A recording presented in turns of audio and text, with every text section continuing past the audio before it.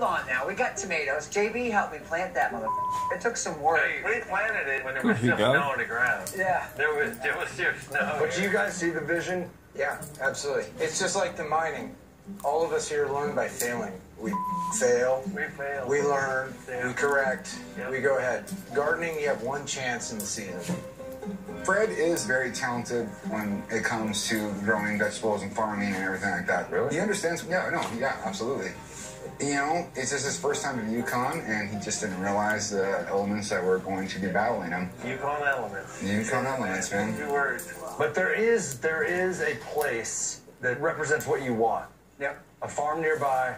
So they figured out their soil, they figured out their rotation process, and they figured out how to grow in this type of environment. That's kind of why we're trying to lean on them to learn. Are you all done being goopy? They're at the same elevation there that we are. When I get up, I have to put it all back so I can go really to take bed. advantage of that. And you know, I guess it's elevation's goopy the dog, biggest aren't you? aspect in growing. Well, the other thing You're is so that there's a huge goopy. market I here got for, a like, bed good, for you here healthy, behind me homegrown food. and beside me. Yep. And And they're really, that's they're not really enough. getting You there in gotta terms have of, my like, bed. being able to deliver on that. Yeah. Good night.